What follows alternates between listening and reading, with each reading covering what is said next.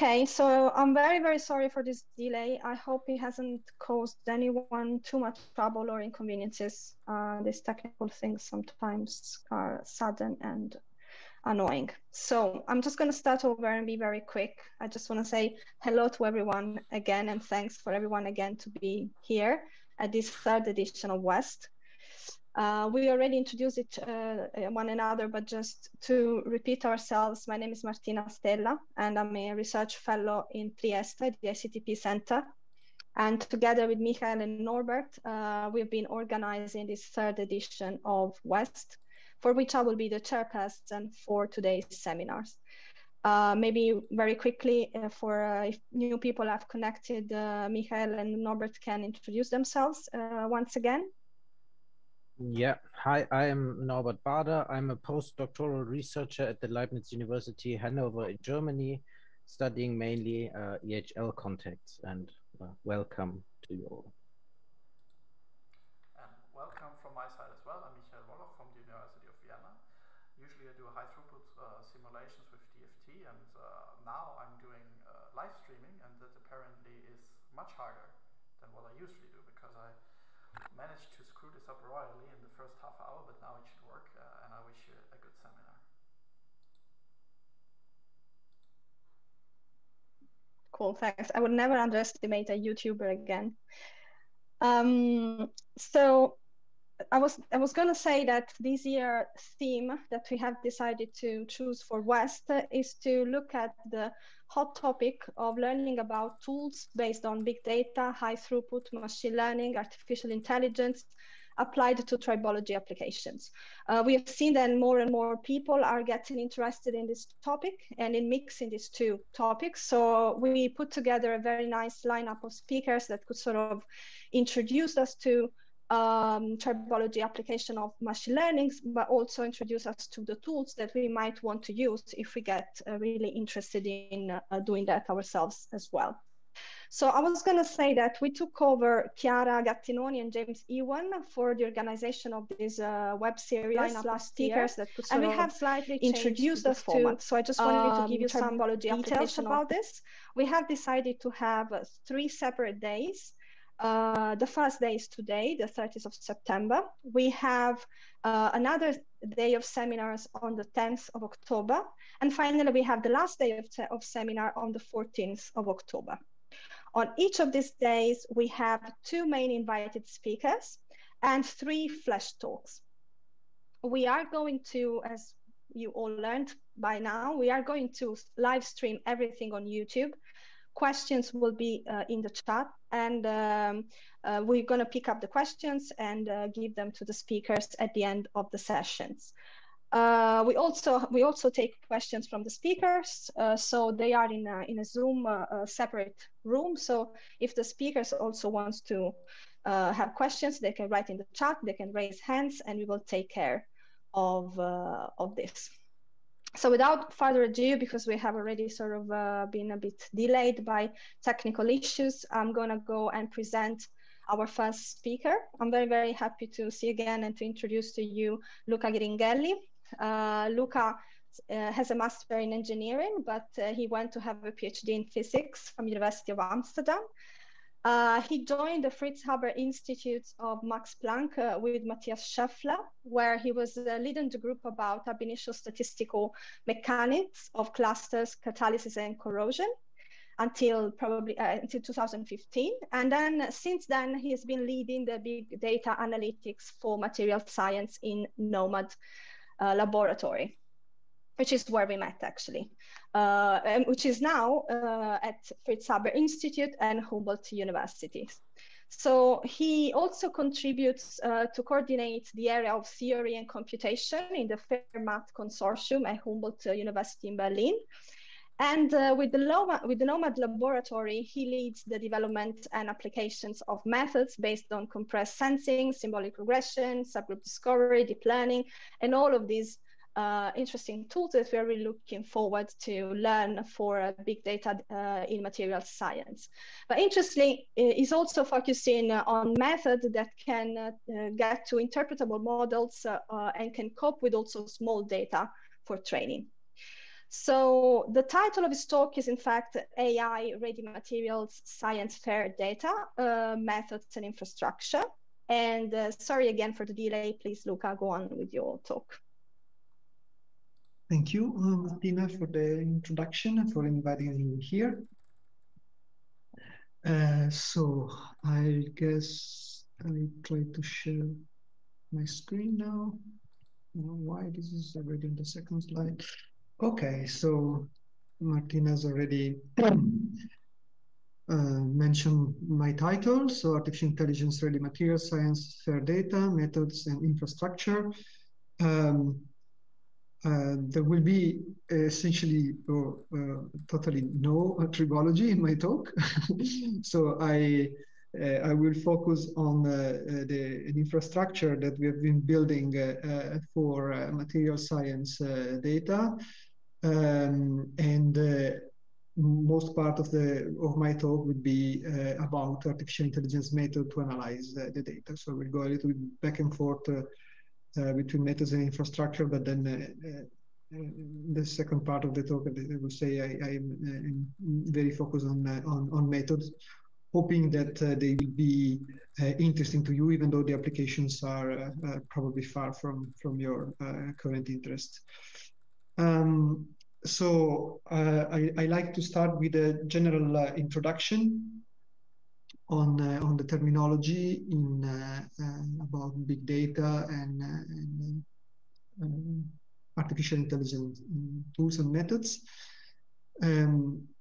So according to some people in the field, we are experiencing the fourth paradigm in science, where the first paradigm was pure empirical science prior to, let's say, scientific revolution in the early 1600s, where theory and experiments started playing together. So the so-called scientific method, and according to most, at some point in the second half of the past century, we started a third paradigm where computer simulation entered strongly into the set of tools that people use in science. In as much one can simulate systems for which something is known, but some observable are derived only by doing computer simulation more and more extensive. And the new kid in the block is the use of artificial intelligence in several aspects with scientific data, be it to speed up certain calculations or even more interesting to interpret some results that are not so easy to understand just by looking at them. And this is essentially the area where I'm most interested in, but I will be a bit more general at the beginning. So the idea of doing artificial intelligence on data somewhat requires that one is able to store properly the data in order to guarantee this called reproducibility. With reproducibility, I put together replicability and reproducibility, meaning that one can do exactly the same thing or obtain similar results with similar settings. So the idea is that data should be fair, findable, accessible, interoperable, and reusable. And I've been working with and for building this infrastructure that is called Novel Material Discovery, that is online since the late 2014, where we deal so far with the computer, so atomistic simulation codes, and the normal infrastructure hosts raw input and output files from these calculations. most of the data that you would find there are from DFT calculation at the moment, but we are expanding fast to force fields and say beyond DFT, like steady states and so on. The kind of original idea of the nomad material discovery is that on one side, we store exactly the input and output of the calculations. And then we have a way to map from this raw input output into an internal representation that is as much as possible independent of the code that was used to produce the data. And this so-called archive is the entity that is queried by an API that has been developed in our team and allows for different levels of analysis of the data. Here summarized by this encyclopedia that is essentially the browser of the data, and the artificial intelligence toolkit that is the area where I am most active in the Nomad laboratory.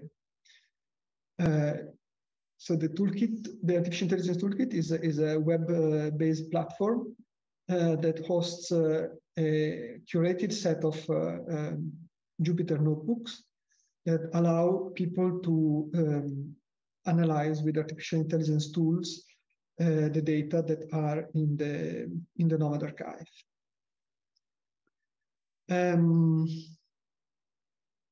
So you find it at this link. In any case, if you have problems, just write to me to find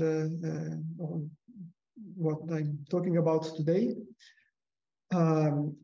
A current main developer of the toolkit, I want to give credit to Luigi Spilo, that has been working hard in the last, say, couple of years at the interface level, but also at the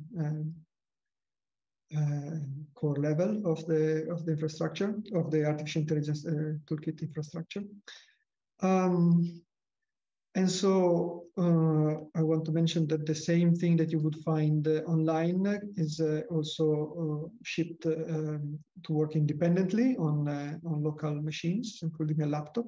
So you would have exactly the same software, and you could access the data in the Nomad archive exactly in the same way on your computer. So the purpose of this artificial intelligence toolkit is threefold. So on one side is giving direct access to the Nomad archive via our metadata schema that is called MetaInfo. And in order to perform directly artificial intelligence analysis on the data in a online Jupyter notebook, so one can directly try doing some analysis without need to install anything. Keeping the spirit, yeah, that's what I said. Yes, it is important that at this level, no registration is required. At the same time, we offer a library of hands-on tools in order to perform ready-made artificial intelligence analysis on some data. So just to showcase what one can do. And we balance between kind of textbook methods that one may find on, say, scikit-learn. So Python library and method that we have introduced ourselves from the Nomad laboratory. And this is what I will be talking in the next part of the talk, these methods that are a bit unusual. And also the mission of the notebook, so of the toolkit, is to offer a platform where people can store essentially the analysis workflow done on ab initio data in order to perform, in order to reach some publication level results. So ideally, for each publication that has some artificial intelligence analysis on ab initio data or force-field-based data, atomistic data in material science, one can produce a notebook and have it stored essentially fingerprint, then one gets a unique identifier, a DOI, to the notebook, in order to have it as a sort of extended supplementary information to a publication, a very interactive one that hopefully helps people in going deep into what one has developed and obtained, so people can reproduce and very simply try something slightly different without need of lengthy re-implementations and so on. So we hope we are fostering the kind of boosting of reproducibility in at least computational material science. So the infrastructure is now expanding also to experimental data. But this is just at the beginning. So at the moment we are kind of strong on computational data. So this said, I would like to go into, okay, sorry. This is just a snapshot. This is the entry page, and this would be a snapshot of the list of the notebooks that one finds with some kind of metadata on the notebook that tell which kind of method and system is being used and investigated. Okay, so rest of my talk is about methods that are implemented. So as a disclaimer, okay, let me go back. This can be distracting now. Methods that are, so all the methods that we'll be talking about are available in the toolkit. That's why this is a lengthy introduction. So after this talk, if you are curious about some method and some details been a bit hard to grasp from my presentation, you just go to the related notebook, and you have plenty of time to go through all the detailed steps and understand what has been going on. Okay, so in order to introduce the methods that we have been developing, I make a very quick general introduction on artificial intelligence, just to be sure we are on the same page when I mention certain terms. So first of all, we have the big container that is called artificial intelligence.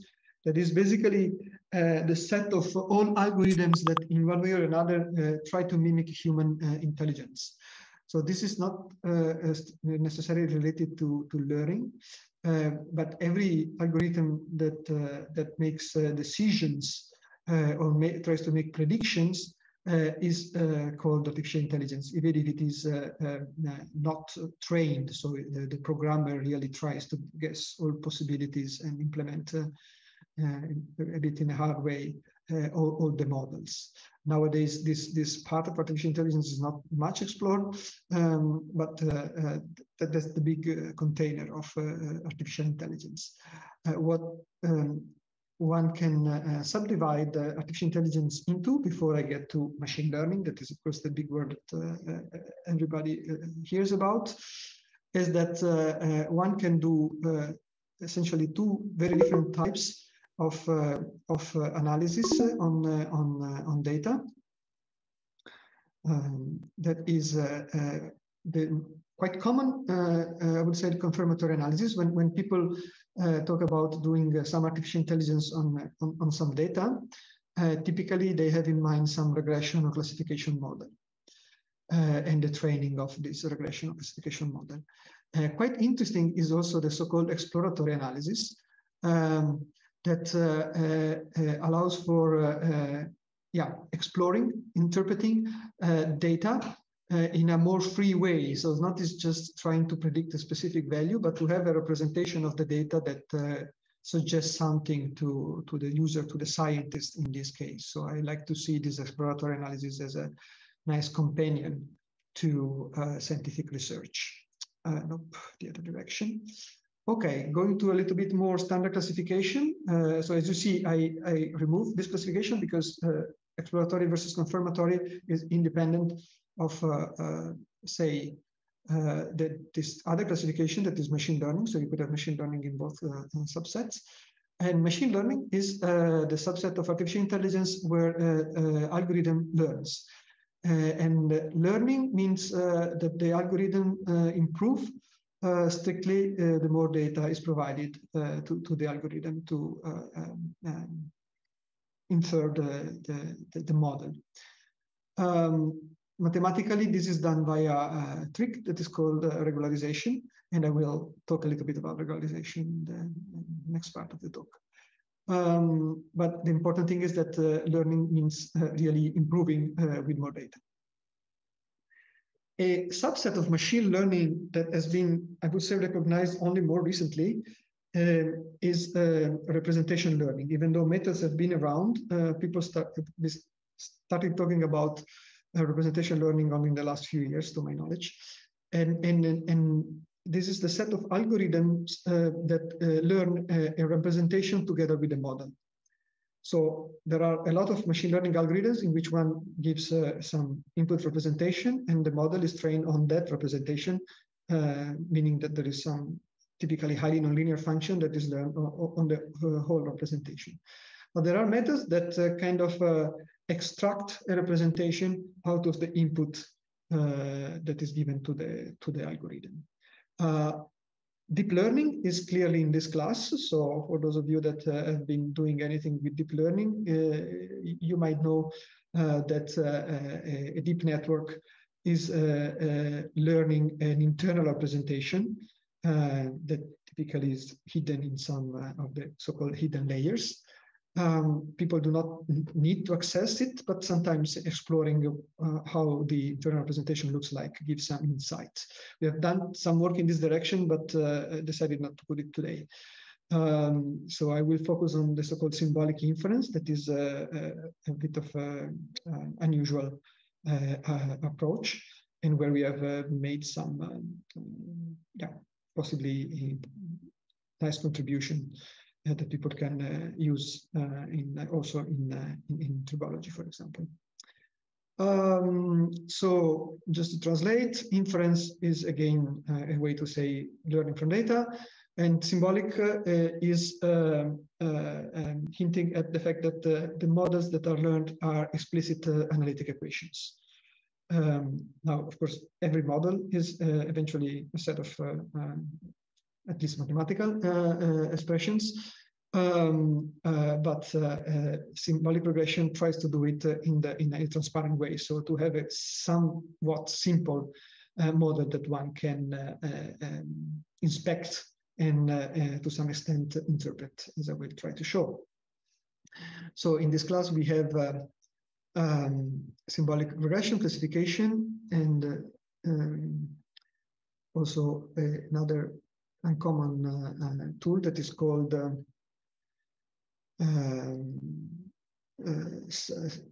subgroup discovery. Sorry, I was looking at if there was anything interesting in the chat, but it's just about the break. Okay.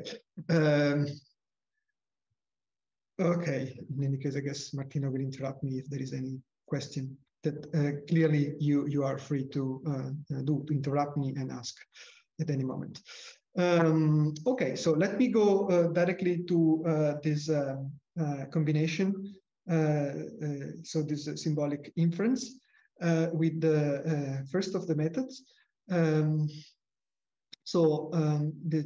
first approach is a combination of symbolic regression and compressed sensing, and then I'm explaining in this slide what I mean by that. So what is compressed sensing? The idea is to express a property of a system as a linear expansion over basis functions. That in physics is always a very nice idea. The basis functions here are nonlinear, or could also be linear, but typically are nonlinear functions of some input features that one kind of selects for the system at hand. So I will show some example. And this is the step where you need the kind of domain expert, as people say in machine learning. So you have to fence a little bit what could be important. As I will try to explain, it is not super important that you guess everything correctly. So if you give some redundant features or completely unimportant features, the method is well equipped to neglect these features in a very clear way. So you will learn that some features are completely not important or redundant. If you miss features, then of course your model probably will not be very good, but also that you will see from by the performance of the model itself. So if this linear expansion here is truncated at very small number of coefficients, and still the performance of the model is quite good, we are in the realm of so-called compressed sensing. So mathematically is written as a kind of regression problem, so minimizing the difference between the known values of the property and the predicted one by the linear model, under a constraint that the number of non-zero coefficients in this expansion is as small as possible. This is what is known as compressed sensing. This is not always possible. You need that such representation exists. But if these nonlinear functions are created carefully, this representation typically emerges. And graphically, what we are doing is essentially to solve a linear system where the number of columns in the matrix, so this essentially the number of basis functions in this expansion, is large, typically much larger than the number of data points. This is where this small data enters. And the thing works because we just allow few of the coefficients to be non-zero, and therefore we pick up columns in this matrix. So that this means that in this expansion we only few components, and this is in a nutshell what is compressed sensing. What is symbolic regression?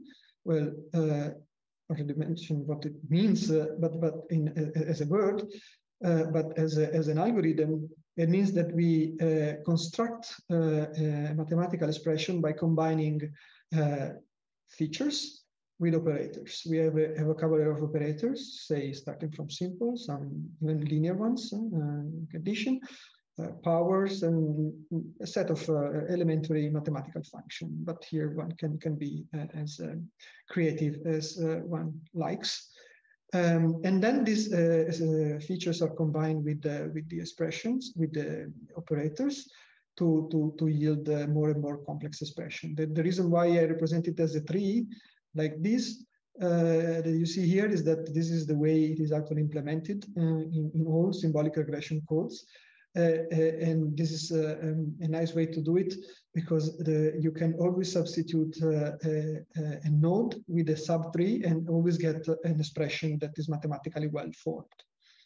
And this is my engineer heart that suggested this, because everybody that has been working with an HP calculator knows what I'm talking about.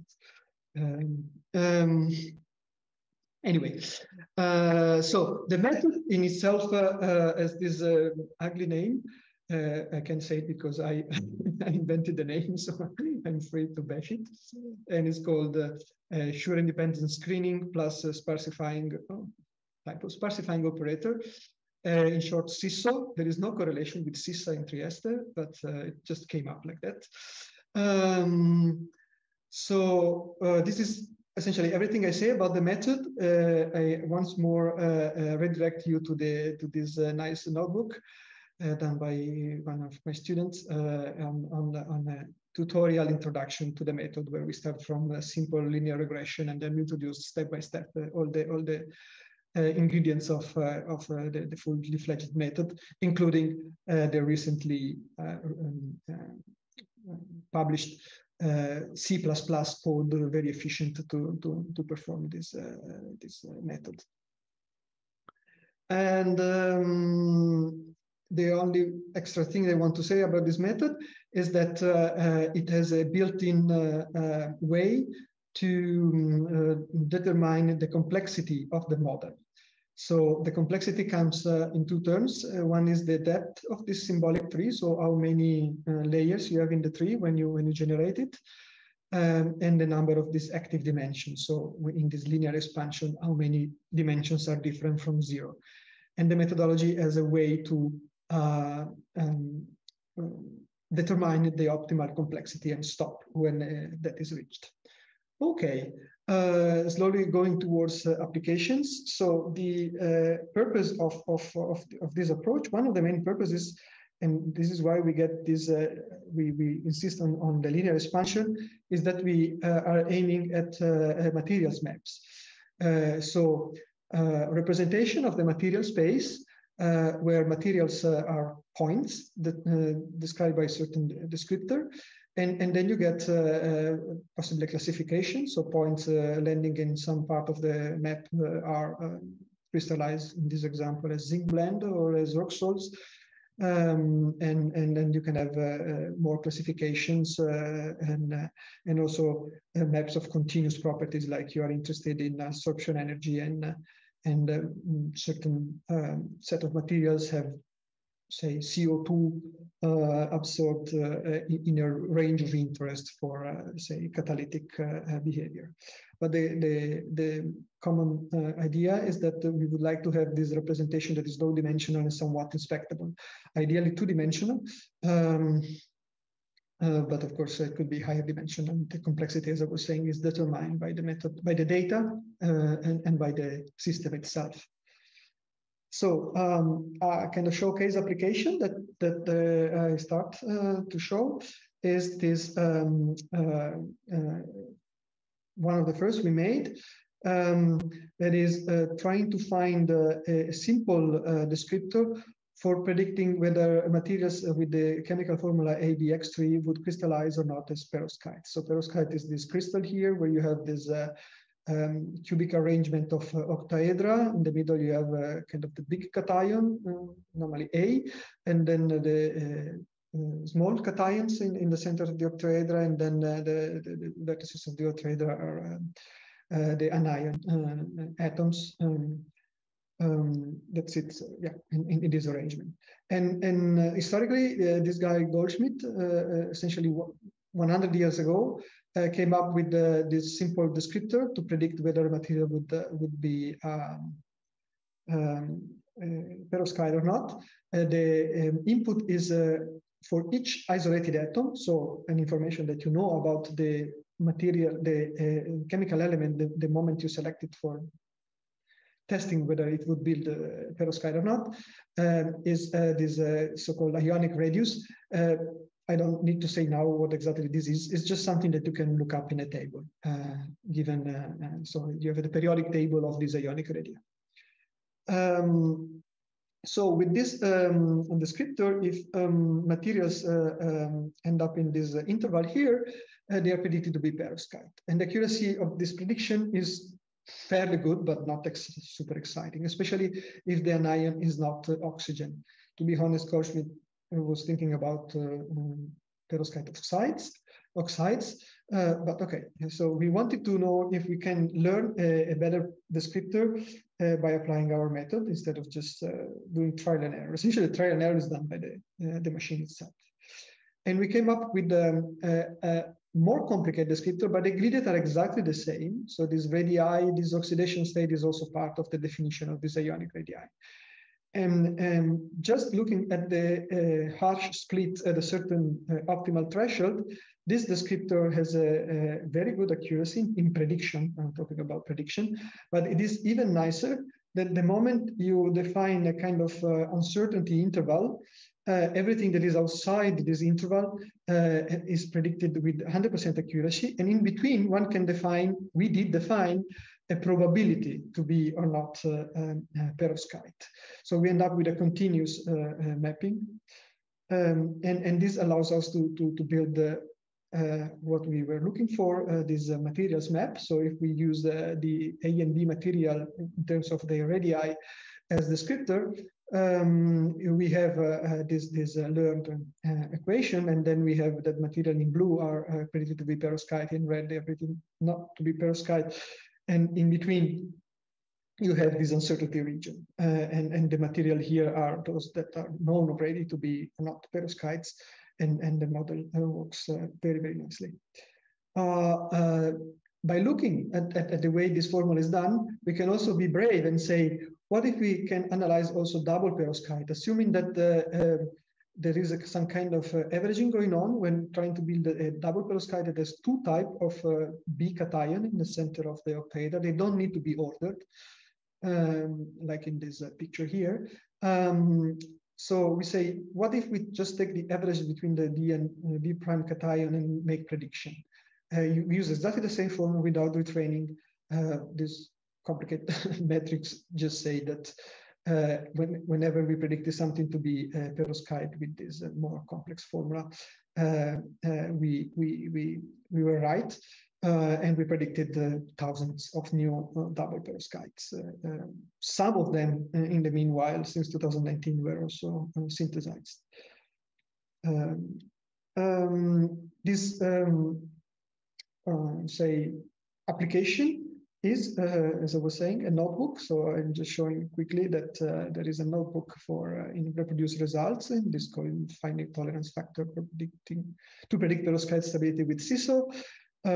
This would be the entry screen to the notebook, and one of the results of the notebook is that you would be able to draw interactively these maps here. So this is a snapshot from the notebook that obviously uses exactly the same library that we use for the paper. So that's why it looks so similar. But the thing is that you can do it on the fly, and then you have different data, and you have you want to look for different properties. You can just modify on the fly a notebook and try your ideas.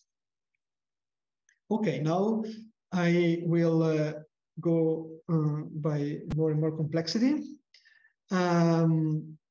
So one to me very interesting extension that we did of this CISO method is the extension to multitask learning.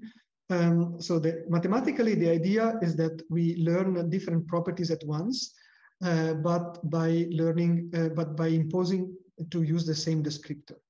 As I mentioned, so in the single task CISO, this ST CISO, learning the descriptor means that we identify the columns in the matrix in our linear problem. Having a multitask means that we identify the same columns, but the properties are changing. Furthermore, these gray areas here signify the situation in which data are incomplete. So we don't have all properties known for all materials in the training set. This is not something we invented. People have been doing multitask learning for quite a while, and it has always this stream robustness problem. So you can, if you don't have enough data to train one property, train more properties under the constraint that the model is the same. And then you will so kind of impose robustness to the model, and you can achieve a fine model with relatively small data. Again, mathematically, this looks like property 1 is a function of, so the descriptor is the same, but the learn coefficient in the linear regression can change and will change. So this is how it looks like. So one can summarize this by saying that the coefficient itself in the linear expansion depends on the way you index, in some sense, the different tasks. So you could have a finite set of tasks that I will try now to exemplify a little bit. And then you have that the coefficient depends on kind of the enumeration of the tasks. Or you could have also a continuous set of tasks. And this will be, as I will show, the most interesting extension. So the kind of straightforward application is when we have a finite set of tasks. Let's say that we are learning the formation energy for the same chemical composition in different crystal phases, because we are after constructing a kind of material phase diagram in which we want to predict what will be the most stable crystal phases given the formula. So this works. And the fact that we impose the same descriptor allows us to really draw the phase diagrams. This is for octet binaries, when we predict when they crystallize as zinc blende, rock salt, cesium chloride, and there are other phases that would not appear in the phase diagram, but they could be metastable. Like this would be a cut of the same plot. Even when rock salt is more stable, this nickel arsenide in some regions is very close in energy. So one can expect to have a metastable phases. So you have a full prediction on relative stability of materials on the basis of their chemical formula. So all these radii, and this is the distance of the dimers, are properties of the isolated atoms or small molecules that can be looked up in a database. So you don't have to construct the material in order to know which crystalline phase will be more stable. So in this case, essentially the index that goes through the different tasks kind of summarize the different structures themselves in a kind of implicit way. So we would have that the model is the same for all crystal phases, and then we have different prediction for different crystal phases. Now, a situation in which we have a continuous property could be, for example, let me go back here, a situation in which we have the same material at different temperatures. So temperature is a continuous property, and if we sample the material at different temperatures, we can say that each temperature is a task in this formalism, but then we would have that the coefficient could evolve, the coefficients could evolve smoothly from one temperature to the other. And this is exactly what we achieved in this kind of very nice application published last year in heterogeneous catalysis. So we are going really to real materials and real kind of problems. So we were after this kind of simplified chemical reaction. Actually, the actual network is here, and we inorganic chemists as well as organic like to pick up a few of them to say, okay, we are after this kind of oxidation reaction, and we would like to see whether we can learn a model by knowing the behavior of these 9 vanadium-based catalysts. So you heard correctly, we have 9 data points, and we want to learn a model on these 9 data points. So these are known catalysts, and this is a pure experimental effort. So in the group of Robert Schlögel at the Fritz Haber Institute, people did tour de force in experimenting, characterizing material before the reaction, during the reaction, after the reaction, and so on, so that we have a lot of properties from the same material measured in a very consistent way. And then we are after finding, for example, I will show here the selectivity in producing acrylic acid, assuming that acrylic acid is a product that we like to obtain. I'm told by inorganic chemists that that's the case for constructing olefins. So you start with acrylic acid, and the selectivity towards this reaction is so the high selectivity is welcome. And the model that is constructed is a simple model with just 2 components that depends on temperature, right? So the material is described by a fixed set of parameters, so the descriptor, but the coefficient in order to predict the selectivity depends on temperature. Okay, and this is the behavior of the coefficient as a function of temperatures, and they go opposite in order to catch the effect. Different materials have very different behavior in terms of their selectivity. This would be the map if we collapse the descriptor into one dimension and have the temperature as another dimension, and we have these isocurves of equal selectivity. So this material would be the winner with the high selectivity in this region. But we can do much more. When we have seen the model, we say, okay, let's see what constitutes the model. So this descriptor is a function of some mesoscale properties, like the pore volume of the real catalyst in a real reactor. So we can measure the pore fraction, or we can measure more electronic properties, like the activation energies of conductivity, its work function, and so on. They appear here. And then one can say, let's assume that we can manipulate the material in order to change some of these properties.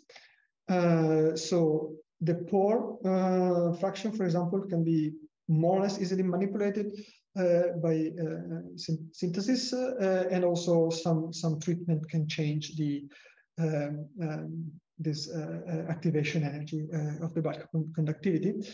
And so one can basically change this material here and go to a much more selective material that maybe is much less costly than this other one. So at the moment, this is not part of this investigation, but this is just to say, train a model that one can inspect, see what are the relevant parameters, and then try to intervene on the material in order to improve it.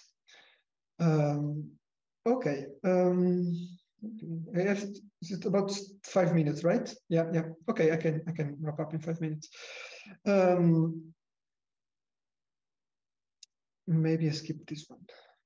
I want to make an interesting point here. So, if the model is not particularly simple, we have designed also a strategy to kind of statistically, so doing some statistical analysis on the model itself in order to learn a little bit more what is important and what is less important in the model. So in this case, I spare you the mathematical part. I go directly to the application, hoping that it's interesting enough. And then there is also a notebook, of course, also for this application and development. So the idea is that we were modeling the lattice thermal conductivity. We start from 75 materials from which we have experimental data on the thermal conductivity, but we can also characterize them from a computational point of view. So this is combined computational and experimental kind of learning procedure. So this is our model. So we make the prediction, and this is our ground truth. The model is trained on the logarithm for the conductivity because it spans several orders of magnitude. And the model, as usual, is a linear expansion. And then it is, okay, fairly simple, but not the simplest one can imagine. There are several ingredients coming in. And one would like to understand how to identify the leading parameters in order to, for example, screen materials and identify which one have large, or particularly large or particularly small thermal conductivity. To do that, as usual, when there is something mathematical and that you want to do on something, go to some Russian mathematician. For sure, there is a Russian mathematician that has solved your problem. And this is the case also here.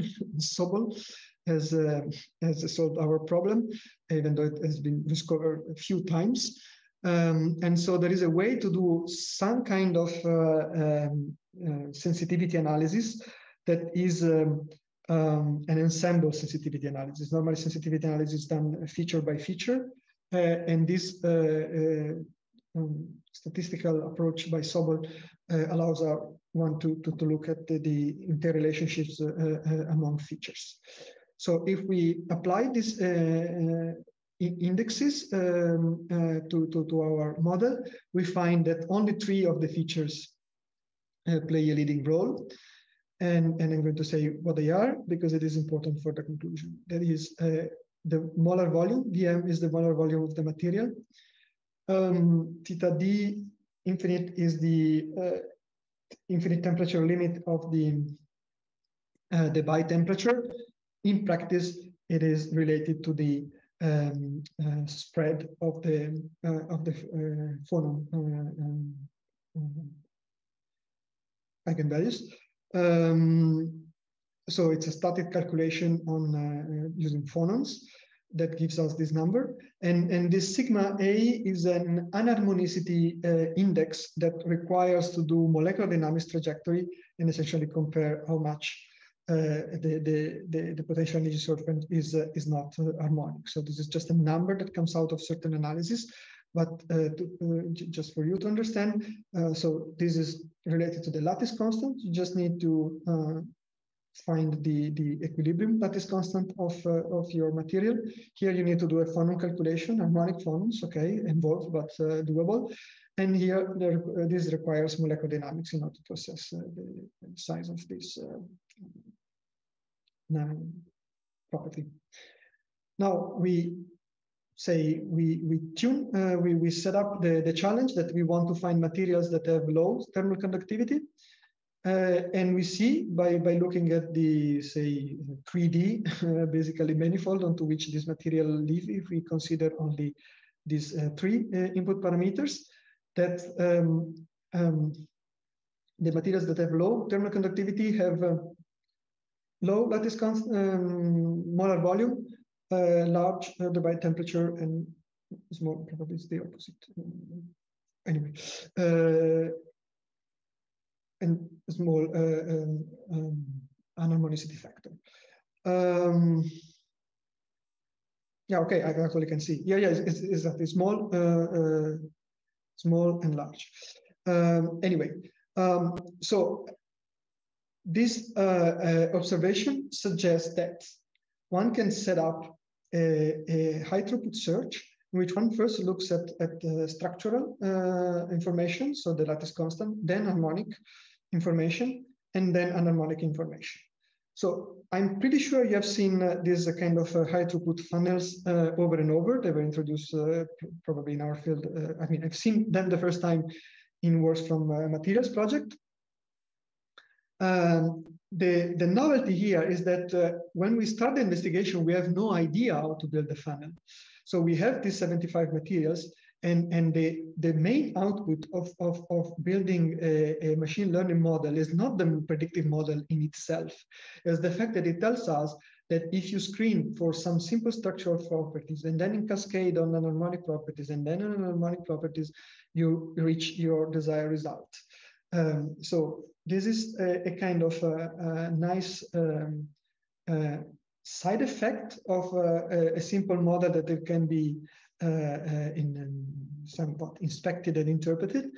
But it turned out to be here our main results. So because we constructed to do that, and I'm confident that you can do this kind of analysis on very different systems. So essentially, I close here. If I manage to jump to the last slide, because I have a few other slides, yes.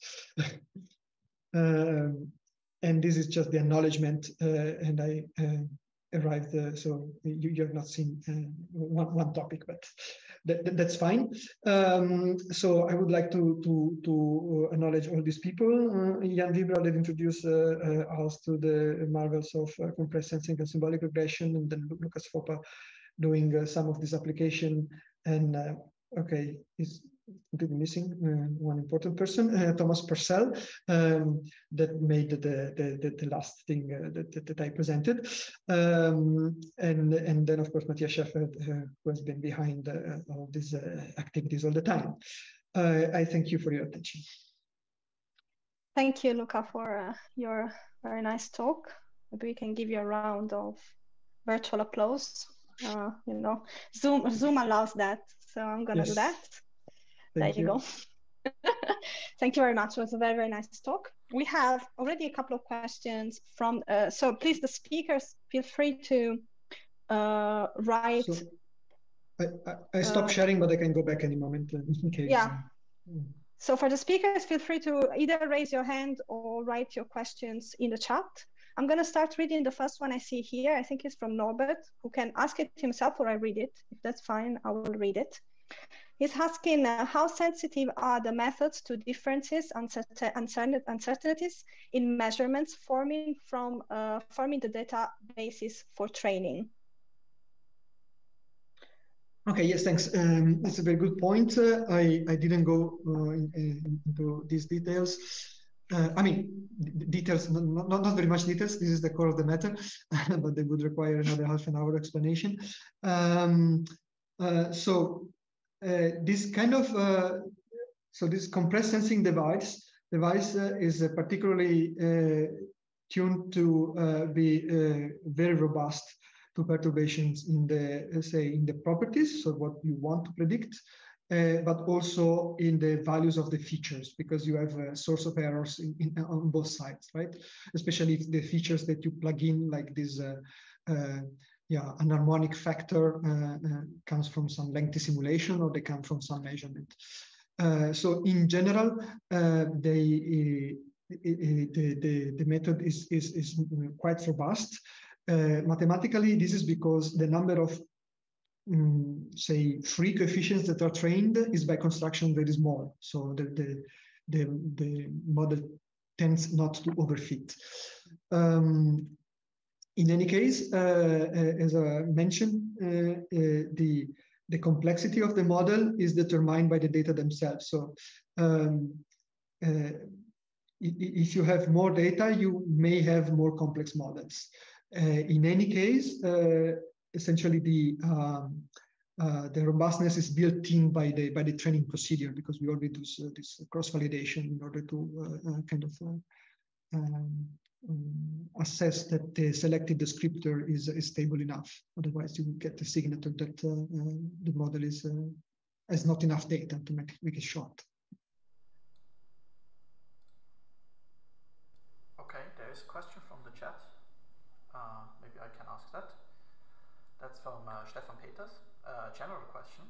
As the big data approaches, parentheses, forced paralleling, as mentioned in the beginning, are becoming more and more established, will this forced paradigm completely take over the third paradigm soon? The third paradigm. So the third paradigm. Sorry, I don't even know if it is the right pronunciation. Sorry, I didn't mean to correct you. Oh, correct. So the third being the say computer simulation aided. Yeah, I'm not sure. Meaning that it depends on the question that you ask. The third paradigm was really yes, simulating say a complex system, say a liquid or something, in order to infer some properties. Now you can say yes. Now we do with the third paradigm, we try to predict directly the property without doing the simulation. I sense that is not always possible, that in some cases the complexity is such that you are not able to derive a closed model to predict the property. In the same way, people were not able to derive closed model to predict properties in complex systems, say hard spheres, the famous first application of computer simulation in atomistic system. Oh well. The same in statistical mechanics. So nobody was able to even predict if there was a phase transition in hard spheres, and you needed computer simulation to do that. So you have a new system, you have some kind of strange matter situation with correlated electrons and so on. You may want to do computer simulation with an accurate model rather than doing the artificial intelligence part. What I see is that probably even the majority of the field is trying to use machine learning to speed up the traditional simulation, say molecular dynamics, Monte Carlo thing. So both on the model itself, so you have this so-called surrogate potentials, like things the main people would be Caborciani in Cambridge and Jörg Behler. Don't remember now where he is because he just moved. I think he's in Bochum. So with neural networks or kernel Gaussian processes. So this would be just potentials that are faster than the DFT that you train on, or even a higher level. Or you could have better schemes for molecular dynamics and Monte Carlo, such that you can kind of guess what is happening next, and so on. So artificial intelligence is invading every subfield, I would say. Today, I presented clearly only a part, but I don't believe that will completely override the third paradigm, so the simulation, and certainly will never override theory and experiments, most importantly. In a talk I gave a few weeks ago, somebody was very worried when I showed that you have this scale of paradigm, and then, okay, but then we forget about experiments. No, absolutely. It's an empirical science. We need experiments always. Cool, true. And actually, we have one more question, and I think we have time for one and maybe one smaller question. We have one from Norbert again, who's asking something related to this. It says, if I understood correctly, some of the predictions are actually based on some sort of existing physical model, for instance, thermal conductivity. Now, how likely or easy it is to find physical models behavior if I just feed my AI with experimental data? Example, fluid data to find rheological models. So that's a very kind of focused question.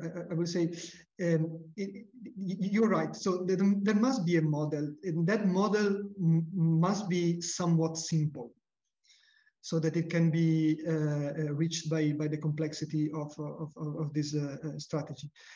Clearly, you can have more complexity if you have more data. So, but at some point you hit a little bit of a limit. Typically, it's the memory that hits back you, because you have to create all these possible models. And I believe that there will be many situations in which there is a not so complex model, let's say, even for very complex situations like rheological data. I think one should just try. I mean, at the end of the day, if you have a good data set to start with, it is relatively easy to set up the thing and try with the features that you may fancy. What you gain extra than training a neural network is that you need typically way fewer data, and then you can look in what you have found and then see if that gives you some hint on how to actually derive for first principle a model, or at least it gives you an idea on which are the main parameters and how they play a role. But by all means, I think there is plenty of models that are just a little beyond our human capability at the moment, at this moment of evolution. But yeah, they can be derived by a method like this symbolic regression. Thanks. Okay, thanks. Now, a very small question from me, just because I'm curious. So from the last couple of applications that you've showed some combination of experimental data and tools for machine learning. And you said that there are some notebooks on this too? Yes. Meaning that there are experimental data now on the Nomad repository? Yeah. Okay. No, so for the notebooks. No, the notebooks, they have the data, let's say, has data together with the notebook. So they are stored specifically for that notebook. We are working hard on having already something usable from experimental data. So there is the whole part of Fermat that is working on metadata for experimental data.